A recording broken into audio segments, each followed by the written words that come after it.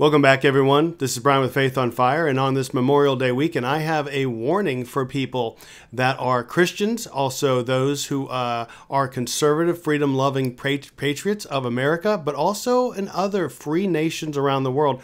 Our sovereignty very likely may be going away for each of our nations and given over willingly by the very people we've elected to be in office, given over to the World Health Organization in this coming year.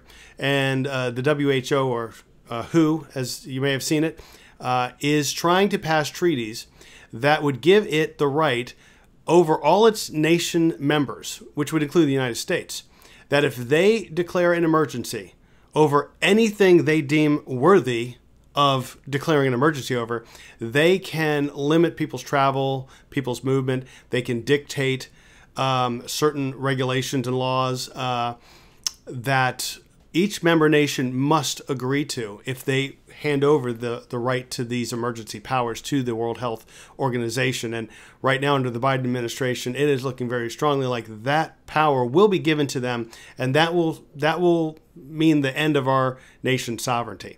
And what a fitting time I'm wearing this patriotic shirt here because it's Memorial Day weekend, where we honor those who have fought for the freedom for our country and have died, all these veterans that have paid a hefty price to secure the freedoms that we enjoy today. And we live in a nation that seems to have forgotten that, with many people who are just willy-nilly willing to just give government complete control over their lives, thinking somehow this is going to make their lives better when it never does. It creates tyranny.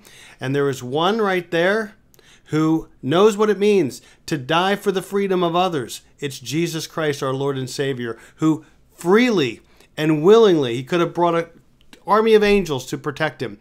He freely gave his life over for those and said, "Forgive them, Father, they know not what they do." Because while we were yet sinners, he died for us. So those of us who are Christians understand the true gospel of Jesus Christ and are so grateful to our Lord and Savior that he loves us so much that he gave his life for us.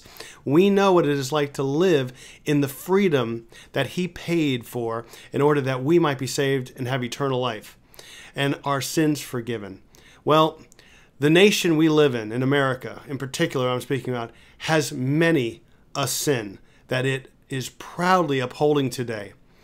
And so as we turn away from God as a nation, it is inevitable, according to Deuteronomy 28, which is written to the Israelites, but it applies to all nations, God is either going to bless those who are in obedience or curse those that are in disobedience to his word and his commandments. And that is to not just as a nation, but individually as well.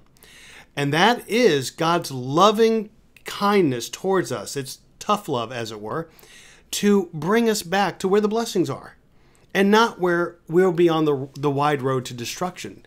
God does not want any one of us to perish. So he has a system in place in order to encourage us when we're going down the wrong path to return. But there's a point where he turns his face away from those. And therefore, there is very little, if anything, that can be done other than for the ones that remain to continue to pray that the Lord would turn his face back to the nation and heal this nation and bring us back into the blessings.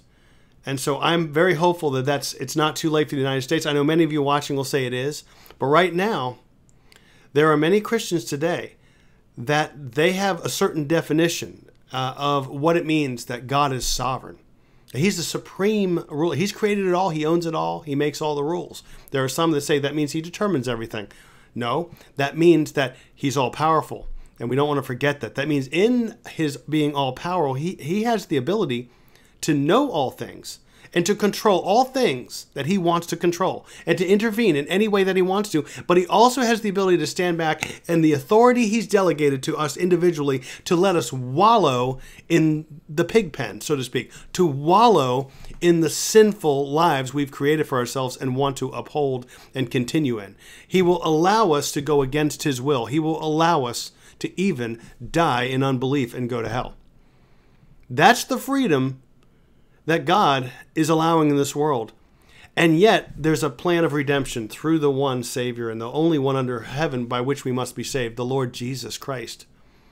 So we have two important things as Christians to remember whatever nation we belong to right today, number one, the most important thing is the gospel of Jesus Christ, because this establishes freedom for individuals that has an eternal implication. But while we're living, we are stewards of those are our spheres of influence. We are stewards of the gifts God has given us. And that also means that we are stewards of our children and our children's children and so forth. And as we have influence in this world, let us stand for our nations to remain sovereign and not join a world system, a one world system by which in one area of controlling our lives, controlling commerce, controlling travel, controlling finances, we hand it over. Eventually, this is going to happen because the Bible tells us. Let's not rush it, okay? Let's stand firm and let your congressmen and your politicians and senators, whoever, let them know that you don't want them handing over American sovereignty to the World Health Organization.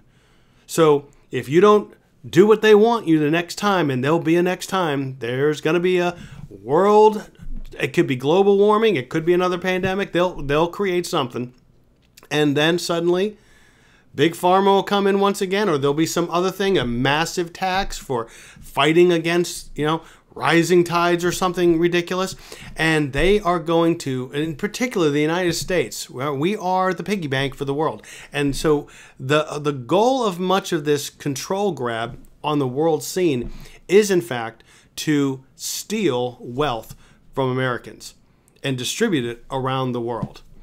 And so to put us in our place as a world power once and for all and diminish us. That is what is at stake here. And the one way that gets dealt with is handing over complete sovereignty and power over our laws, making us no longer sovereign to control our own destiny, our own laws, but to hand that over to a board or a group of people who are not American citizens and don't have our best interest at heart. Remember, I hate to say, I don't want to make this political, but Trump was like America first. Yeah, we need another president like that. Right? Trump, DeSantis, somebody.